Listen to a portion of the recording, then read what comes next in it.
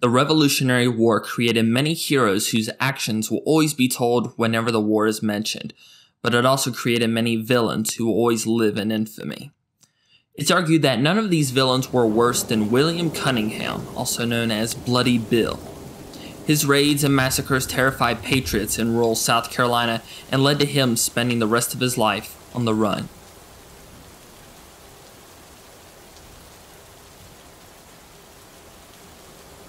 William was born in 1756, and there are many claims to where he was actually born, with strong evidence suggesting either Virginia or South Carolina as his likely birthplace. When William was about 10, his family moved to the 96th district in South Carolina, which was an area that saw a lot of violence by the two local political fanatics. It is said that his cousins were fierce loyalists, and they would both go on to lead loyalist regiments during the American Revolutionary War. Aside from this, not much is known about William's upbringing, but it can be assumed that he was surrounded by a family that was very active in the political battles of the region leading up to the war.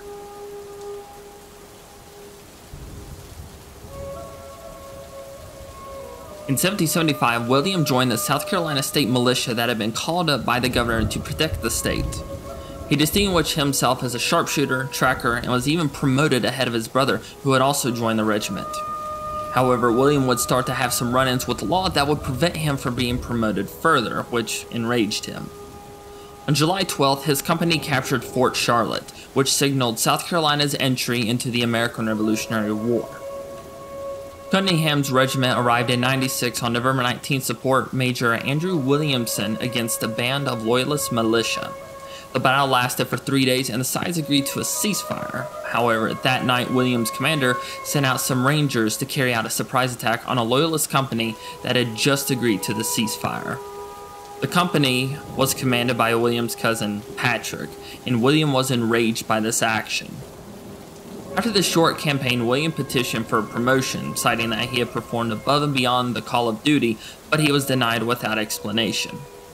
When his regiment was ordered to Charleston in 1776, he refused to go with them. He tried numerous times to resign but was rejected each time.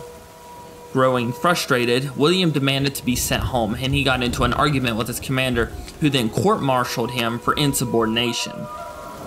He was also shunned by his fellow soldiers because word had spread that his family were very strong loyalists, and some thought that William was a dirty spy who was only leaving so that he could betray them and sell information to the British. William was given a trial and found guilty, with his punishment being a public whipping. After this, William was allowed to go home, but before he got home, word got to him that Captain William Ritchie, who was a Whig leader, had had enough of the Cunningham family and their loyalty to Britain, and that he had ordered William to be killed on sight if he tried to go home. William fled to either Georgia or Florida and wanted to settle there for the rest of his days. However, 2 years later, he was informed that Captain Ritchie had attacked the Cunningham farm and wounded his elderly father and severely beat his disabled brother so bad that he would later die in the yard after being left there. William had had enough, and he started his reign of terror that would change the Backwoods War forever.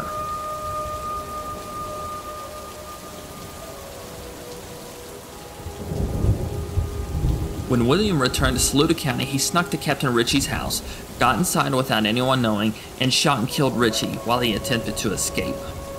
Following Ritchie's death, Patrick Cunningham gifted William a thoroughbred horse named Ringtail for a white ring around its tail.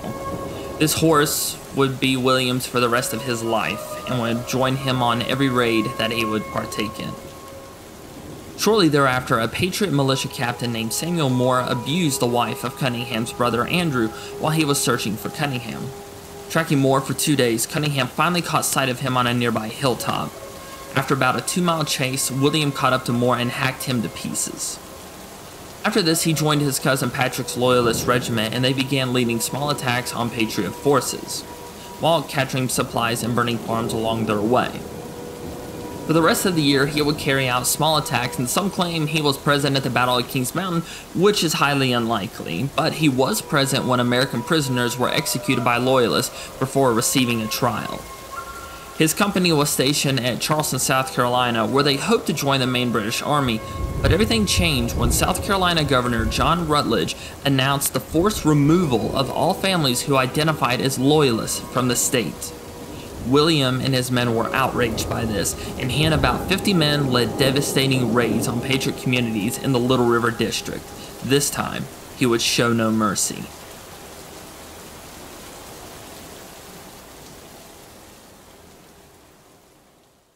Historians don't know exactly how many atrocities and raids William and his men carried out, but it's clear that he was considered brutal by people on both sides.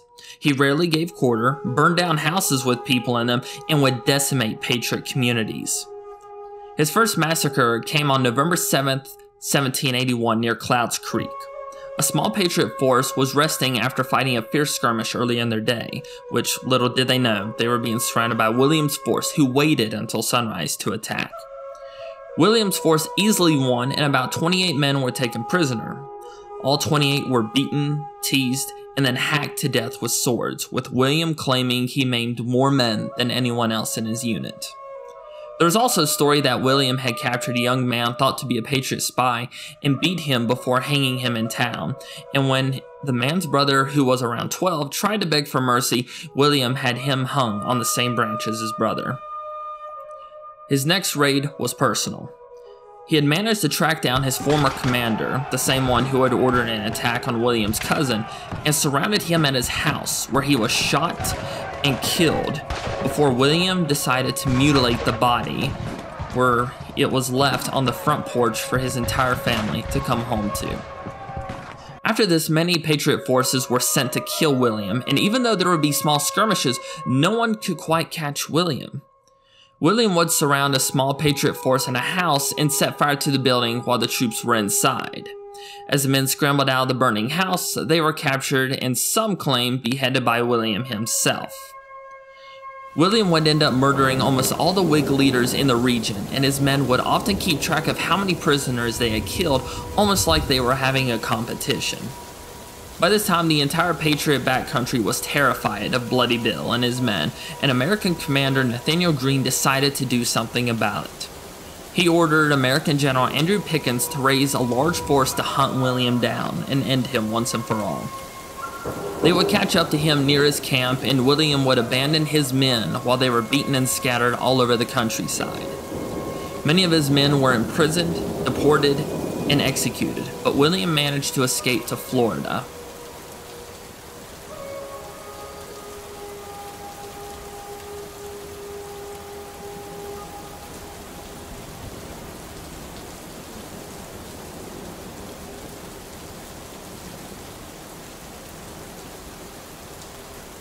William Cunningham would get in trouble in Spanish-controlled Florida for robbery, murder, and he would even be deported by force to Havana. Somehow he returned to Florida, but was quickly captured and found his way to Nassau, which was at the time controlled by the British, where he would be reunited with his cousin Robert. William would die alone on January 18, 1787, and his reign of terror was finally over. Men on both sides committed atrocities during the war, but none were considered as frequent or sadistic as the ones led by William Bloody Bill Cunningham. And still to this day, he is considered one of the most evil men to have ever lived in the Carolinas. I hope you all have enjoyed this historical video. It was a lot of fun to do research on and put together. I had done research into Bloody Bill a while back, but to kind of take a deep dive into this issue was a lot of fun. And if you did enjoy this video, leave a like on the video, subscribe if you haven't, and comment your thoughts below. I would love to see your take on this character and, whether or not you would consider him a psychopath, a serial killer, just, where your thoughts on the subject are. But from Fife Paranormal, I'm Jake. Have a great day, everyone.